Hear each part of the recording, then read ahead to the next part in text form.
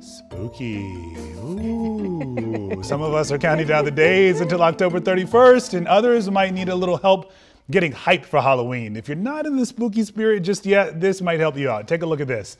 Have you ever seen more jack-o'-lanterns in your life? That's amazing. Thousands. And they're not just sitting there, they're carved. Thousands of carved pumpkins on display at the Jack-o'-lantern World in Illinois. Organizers say more than 50 carvers and designers used about 4,000 pumpkins to create 20 displays featuring iconic sites around the world. The display is a 1 mile walk.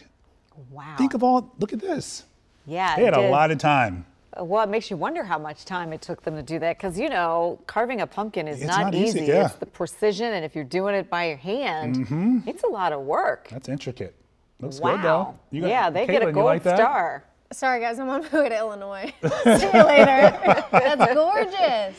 See, that's what you need in your yard this year. I'm feeling inspired. Yeah, look at that. That is art. Yeah. It is art. I'd be protective of it. I'd be like, oh, wait, come a little too close. We're going to keep this up to the end of the year. 10 hours right here, 10 hours.